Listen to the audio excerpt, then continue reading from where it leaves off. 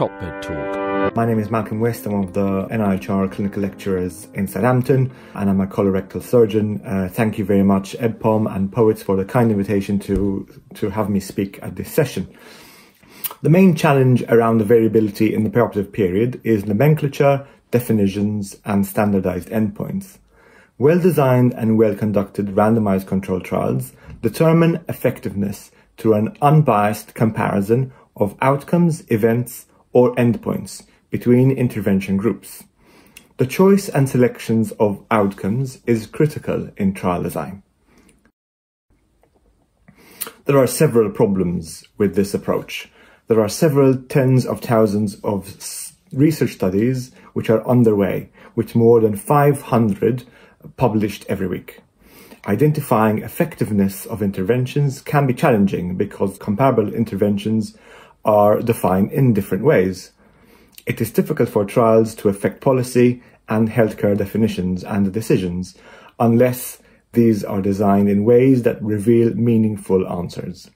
Measurement and reporting of outcomes need to be tidied up, so to say, if research is to achieve its aim of helping patients and practitioners so as to improve healthcare and health outcomes. What are the definitions of a trial outcome? Unfortunately, multiple definitions exist. Whilst these two definitions explain the role of an outcome in a trial, they do not define what an outcome is, especially when it comes to defining a unique outcome. Apart from the accurate definitions of what an outcome is, examining the completeness of outcome reporting, including management of measurement, metric, aggregation of outcomes, and timing of measurement need special attention. The lack of definitions produce difficulties in differentiating one outcome from another, especially across studies and across time. Take respiratory complications as an example. There are 27 reported definitions of a pulmonary outcome, with 12 definitions of a pneumonia and 6 definitions of respiratory failure. Many definitions are similar, but not sufficiently so to allow robust comparison. This unfortunately results in multiple reporting, apparently different outcomes across studies, and impacting negatively on evidence synthesis, thereby contributing to research waste. A quick look at the Cochrane most accessed and cited reviews unveil a stark similarity in their discussion. Reporting bias is also a significant challenge. Bias is defined as a selection of a subset of original outcomes recorded in a study, selected on the basis of the results for inclusion in publication. A recently updated systematic review on the topic unfortunately shows that there is a strong evidence of an association between significant results and publication. Studies that report positive or significant results are more likely to be published, and outcomes that are statistically significant have higher odds of being reported. Publications have been found to be inconsistent with their protocols. As researchers, we need to be aware of these challenges of both types of bias, and efforts should be concentrated on improving the reporting of the trials. A solution to these challenges is the development of a core outcome dataset. This is by no means a new idea. A core outcome dataset is an agreed standardized set of outcomes that should be reported and measured as a minimum in all clinical trials in specific areas of health and healthcare. The COMET initiative has been developing core outcome sets. The COMET datasets are now fully searchable on the COMET initiative website. The core outcome datasets offer many advantages. However, the primary advantage is the increasing reporting consistency across trials. Core outcome datasets maximize the potential for trial outcome contribution to systematic reviews and meta-analysis. Standardized datasets make it much more likely to measure appropriate outcomes because of the need to involve multiple different stakeholders to determine what should be the core measurement. And finally, these reduce reporting bias. An example of core outcome datasets has been used very successfully over the past 25 years. This is a core outcome dataset in rheumatoid arthritis. This core outcome dataset has been assessing symptom resolution after anti-rheumatic drug interventions. In 2017, Kirkham and colleagues have been assessing the uptake of this core outcome dataset using clinicaltrials.gov randomized controlled trial entries. These have shown significant improvements after the publication of COS in the mid-90s, with more than 80% of rheumatological trials now reporting full outcomes. The production of guidance and standards in this area of core outcome datasets means that not only are more datasets being developed, but there is an expectation that they are being developed and reported to a higher standard. As methodological research in this area is still in its infancy, COMET guidance and standards are being updated to reflect new evidence as it becomes available. The COMET initiative is in its 5th systematic review, with more than 300 published datasets. And a minimum standard for core outcome dataset development has been established to improve development methodology, as well as to help users to evaluate whether the proposed core outcome dataset has been developed using appropriate methodology. Core outcome set development often begins with a systematic review to identify outcomes. Reviews frequently show heterogeneity in numbers of outcomes reported across trials, as well as a lack of a uniform, unique outcome definition. This review proposes a first working definition of a unique trial outcome to support reporting a quantitative assessment of outcome reporting heterogeneity. A unique outcome is one that has original meaning and context. Outcomes with different words, phrases, or spelling addressing the same concept and context should be categorized as one outcome. 132 studies were included in this review. This review, and others published recently, emphasized that the further work is needed to refine the proposed definitions, to optimize core outcome dataset development, and allow a quantifiable measure of outcome reporting heterogeneity. Clearly defined patient-centered perioperative outcomes are fundamental to clinical and research practice. An intervention that seeks to improve perioperative care needs to be reported solidly with good endpoints that can be reliably compared within similar trials. For example, comparing adherence rates to a prehab intervention across trials is impossible unless adherence has been consistently and accurately defined across trials. Perioperative clinical practice and research outcomes are plagued by the same challenges: lack of definitions, lack of reporting homogeneity, and selective outcome reporting. Recently, however, there has been a push towards a standardized and more accurately defined outcome due to the efforts of some key individuals and their teams that are far more qualified to talk to you about perioperative standardization endpoints than myself.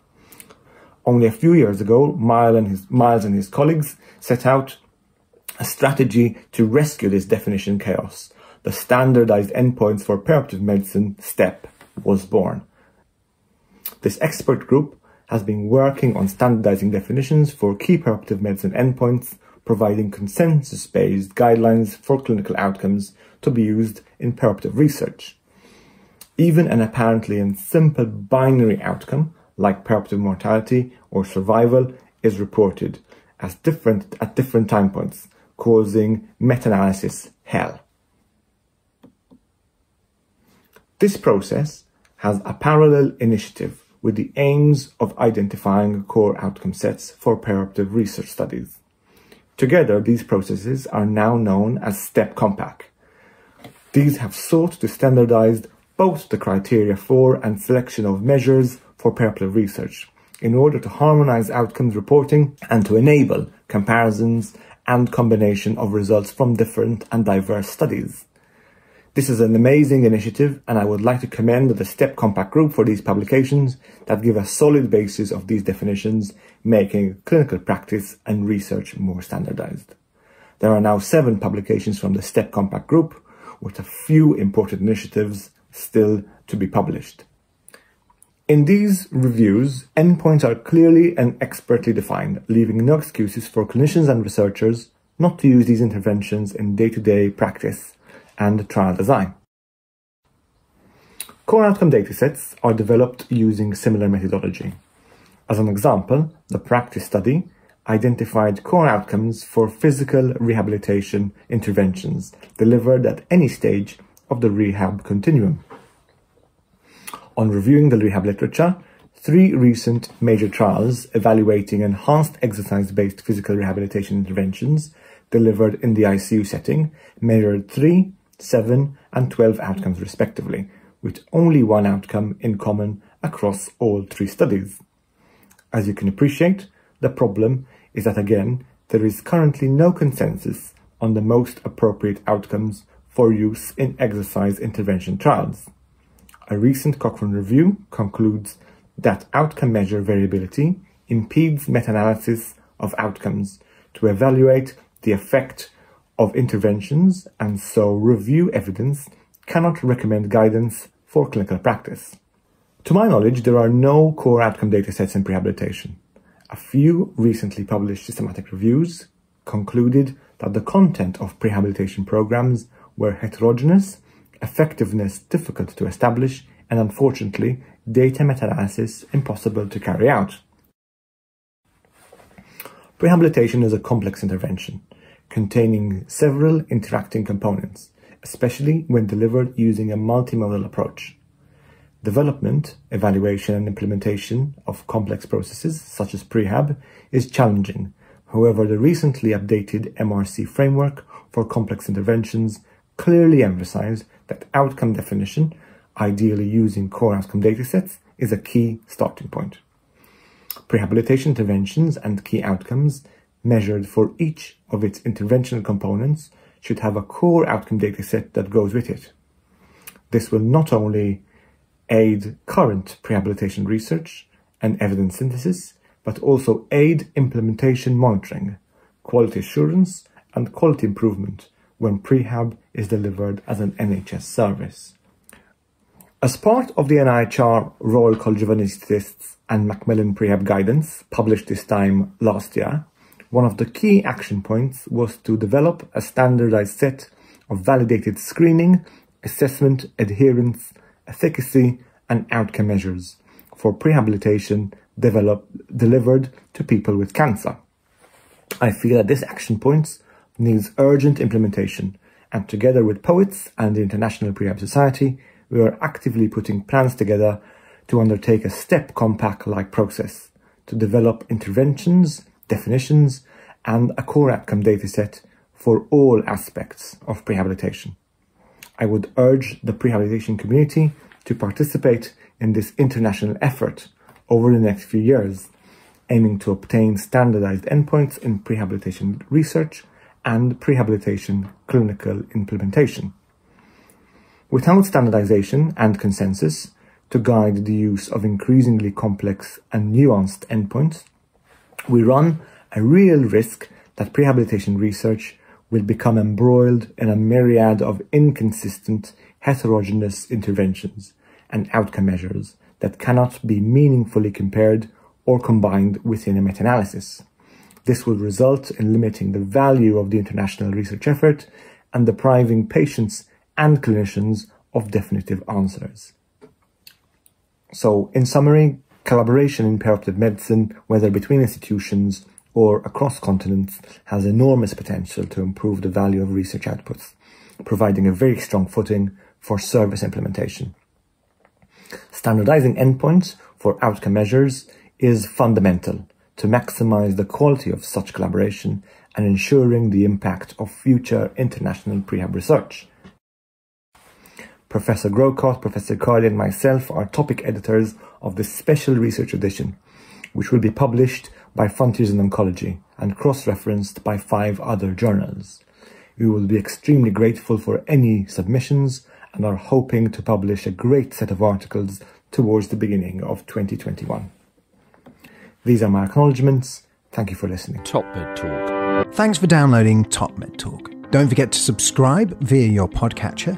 Don't forget to check us out on social media. We're on Twitter, Facebook, LinkedIn, and YouTube. And also, don't forget, Top Med Talk is the broadcasting arm of EBPOM, Evidence-Based Perioperative Medicine. We'd love you to find out more about that.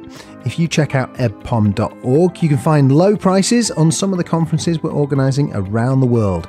Many of them are virtual and don't even involve you leaving your own home. Check out ebpom.org now.